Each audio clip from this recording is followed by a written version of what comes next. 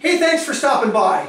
Today we're going to install the 8 megapixel light burn camera on my Thunder Nova 24 laser.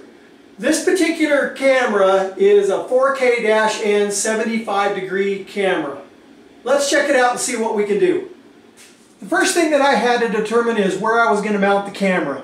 It looked like to me that we have two different options here. We could mount the camera here, or we could mount the camera a little bit higher. What I did to establish which one was better is I temporarily affixed the camera with just some duct tape here and fired up the camera, looked at the bed, did the same thing in this location, and there was no doubt that this higher location, number one, it was a little bit more centered to the bed and gave you a much evener field of view. So that's what I decided to do, is go with the highest mounting area possible. Okay, the camera comes, this is a 5 megapixel camera mount that you can order from Lightburn as well. Works real good. It comes pre-installed. You've just got to put in this little white connector into the side of the camera, and then there's two adhesive backed stickies on the back, and once you put it there it seems to be really solid.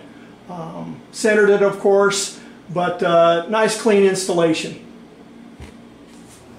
Okay, so once I had the camera location decided, I really needed to consider on how I was going to wire this, because that little white connector that goes into the camera right there is fixed and you cannot take it apart. So I needed to worry about getting that little white connector through any grommets that I might either be installing or up through the machine. So what I did is I drilled a 5/16 hole right there where that grommet is. That's like a half-inch grommet with a 3/16 interior opening, and I opened that grommet, pushed the white connector through it, and then installed that grommet in the case. I was shocked on how heavy this case is when I drilled a hole. It was about twice as thick as I thought it would be. Then I just ran the cable down along the bottom of that channel and tucked it in with ties, and then it comes up through that grommet right there. It's the black cable on the left hand side, comes up and is tied down with a couple of cable connectors there, comes up. I've got enough slack in that cable right there, so when I open or close the lid I don't have any tension. Then I went behind the glass support struts, tied things down, and just made sure there was enough slack going to the camera. That worked out really well.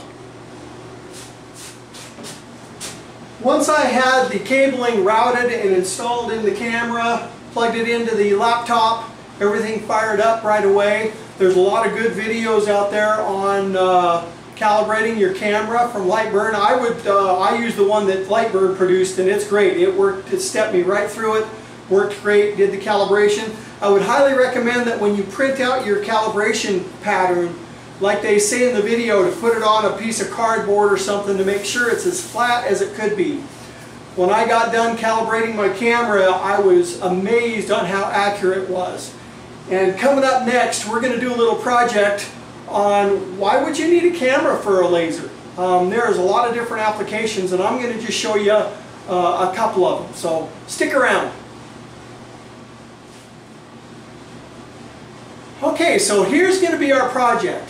The beauty of having a camera on a laser like this is, let's say you wanted to engrave something on the handle of this spoon, but if I didn't have the camera, I would either have to take a picture of this and trace it, create a digital file, and then go ahead and put in what I wanted to engrave on this handle.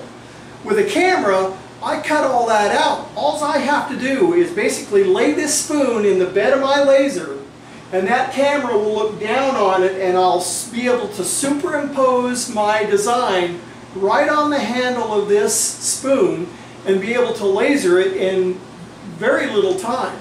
So unusually shaped items that you don't have a pattern for, you can go ahead and do. So what we're going to do is we're going to put Hope's Home Cooking with a heart on the stem of this wooden spoon, and See how I do it? It's pretty quick, pretty cool. Okay, so what I've done is I've turned on the camera control and I've updated the overlay here. And so basically what that does is that gives me a snapshot. Real time is over here on your right hand side, and then on the left here, that's just a screen capture. But this is calibrated. And so all I'm going to do now is I've got Hope's Home Cooking over here. I'm going to select. I'm going to bring over here, and we'll go ahead and put on the handle of that spoon. Okay. And then we're going to go ahead, and that's as easy as it is. All I need to do now is send the file over to the laser and shut the lid, and we can go ahead and burn this. So I'm going to go ahead and shut the lid. We're going to send the file over, and then we'll get the camera on it and we'll burn it. Okay, we've got the file loaded. Let's go ahead and frame it, make sure we're on target. I think that's going to work out just fine. Let's go ahead and give it a try.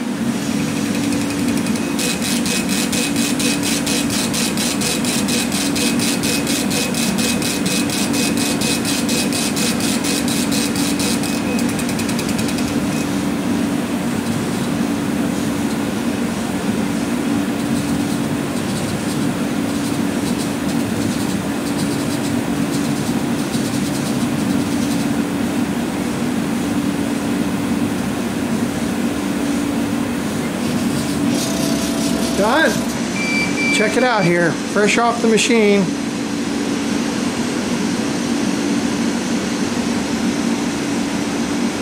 And that's how easy it is with a camera on your laser. You can imagine how many possibilities it opens up for you when you do something like this.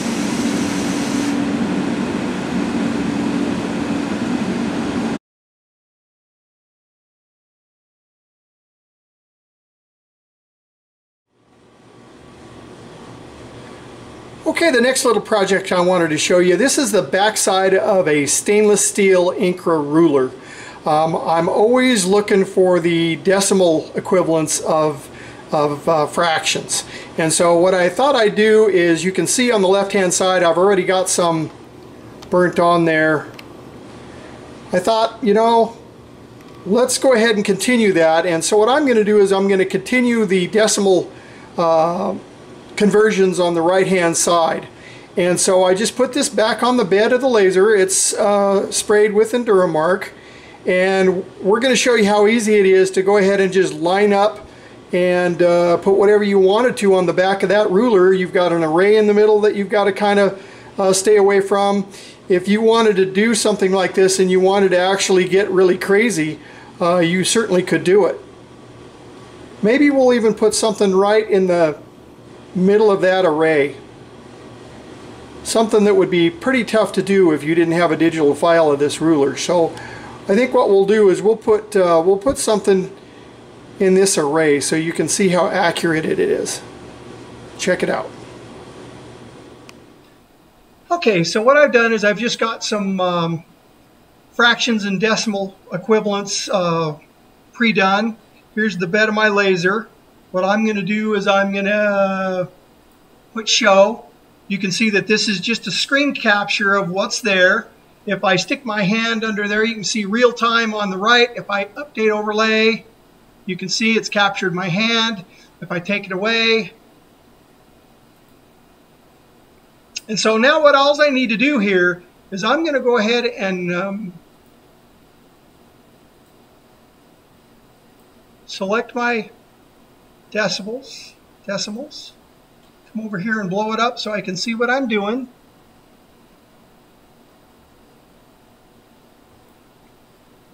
And if this is too bright, we can also take the auto exposure off. We can kind of get it down, update the overlay a little bit, brightness down. There we go. Now we can see things. You can see these holes on the top we've got to kind of stay away from. So we're going to bring that right over here. Okay. Then I'll tell you what we're going to do. Let's put the letter, let's come over here and go right here and put the initials RK right there.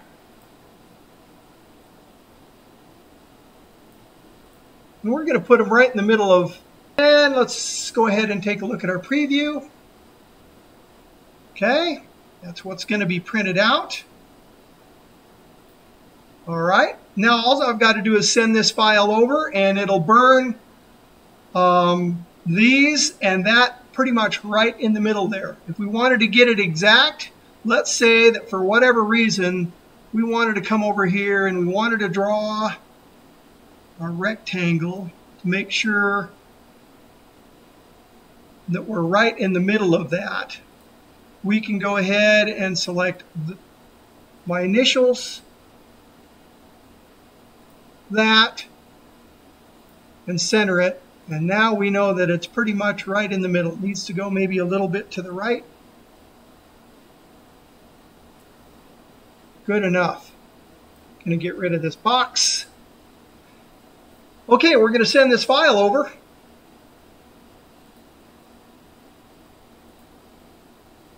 And see what it does. Okay, we've got the file loaded. We're going to go ahead and frame it just to make sure that it's going to work. Come over here. It's going to show it all. Let's see how it goes.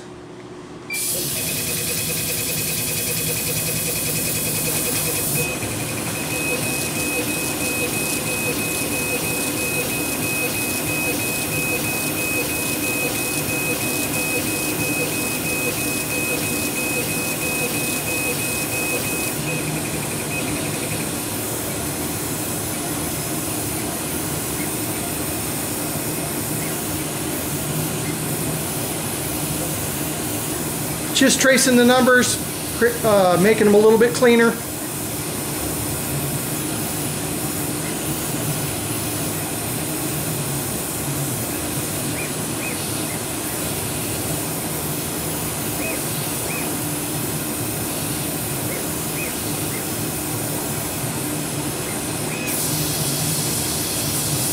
All done.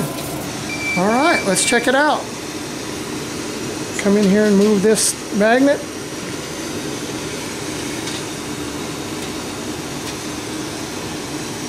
And as you can see, that RK is pretty close. Actually moved it over just a little bit. That was my fault.